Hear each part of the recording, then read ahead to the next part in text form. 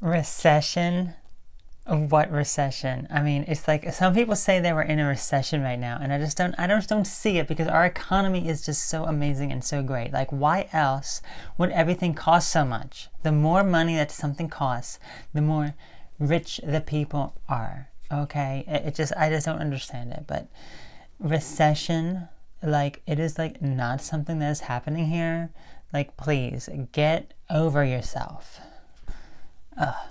Anyway, on a serious note, okay.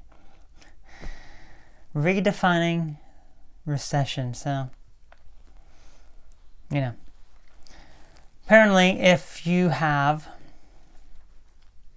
slower declining GDP, and over some time, you start to have a recession because there's less and less things being made, a lot less people buying stuff, a lot less money that people have to purchase things, inflation going up. Yeah, that doesn't sound like a recession at all now, does it? Well, of course, the government says, oh, it's not a recession. I'm sorry, it's not. Now, how many people could have spotted this from at least a year or 2 years back, that the entire economy was just going to collapse in on itself? The moment, let me tell you this, the moment that the orange carrot Cheeto man, okay, had all that money printed up to give out stimulus and everything, that's when you saw, okay, wow, something is crazy going on here. Okay, so when you give out all that money like that, you're just setting yourself up for terrible inflation and recession, like economic collapse. Okay, so that's number one. Now, the thing is, the policies of, I read a teleprompter because I can't think for myself, man. You know, his policies have completely destroyed the economy even more. It's like one kind of started the job with all the money printing, but the economy was still, you know, starting to be really, really good and everything. And then they gaslight you into saying that the feeble old man who can't think for himself has brought back tons and tons more jobs, which we know is not true because, think about it for a minute. If the whole country is locked down, people aren't working, people are technically unemployed because they're, you know, getting unemployment and whatever, and then a new president takes over and the economy opens back up, people are going back to work, back to their jobs that they weren't fired from. They were just, you know, on leave or whatever. Maybe a lot were fired. And they get a different job. Oh yeah, you added a lot more jobs in history. Okay, yeah, it makes perfect sense.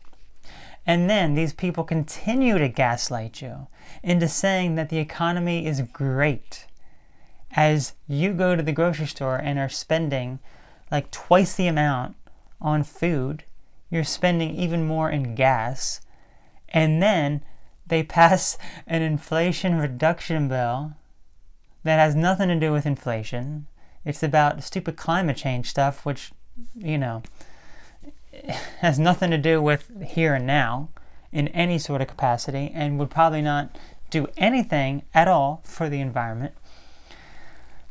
So inflation reduction, it's not going to impact now, as they celebrate it when the entire stock market is crashing down because the inflation report showed that it actually went up a little bit. So again, these people are gaslighting you like you wouldn't believe, and people still believe them and trust them. That is the most absurd thing. Like, how can you be abused and lied to endlessly? It's like if you have an abusive partner and they just keep lying to you, they keep cheating on you, and they keep making you feel bad, but they keep saying some nice sweet things that is not true, never going to happen, and it makes you feel good, you know, until you realize, oh, it's a bunch of lies. But you keep going back. It's exactly what the government does. And people still believe it. People still believe that, oh, inflation reduction bill, spending more money is going to bring down inflation. I mean, that is like a comical joke. That's like comical. I mean, I was just laughing about that. It's like, there is no way. There is no way. So let me just say this. I'm just waiting for the total collapse of the economy, the whole worldwide recession, get rid of all of the currencies here to bring in the CBDCs, the central bank digital currencies, to track and monitor everything that you do. And then with that, you know, they will, oh, you ate something that, you know, exceeded your carbon credits for this day or this month, you know, climate change stuff. Or, you know, you spoke out against the government. Or, wait, you posted that thing on social media that offended people. So, unfortunately, you're kind of locked out of your money right now. You can't go anywhere. You can't spend or anything. Oh, you have an electric car as well, so you're not allowed to leave your house because we deactivated it. Okay, so, oh yeah, that is a conspiracy theory, right? It's not a conspiracy theory. It is not a conspiracy theory because you see little signs here and there that all of that stuff that I just said is already happening. And you don't think the government wants even more control over what you do with your life?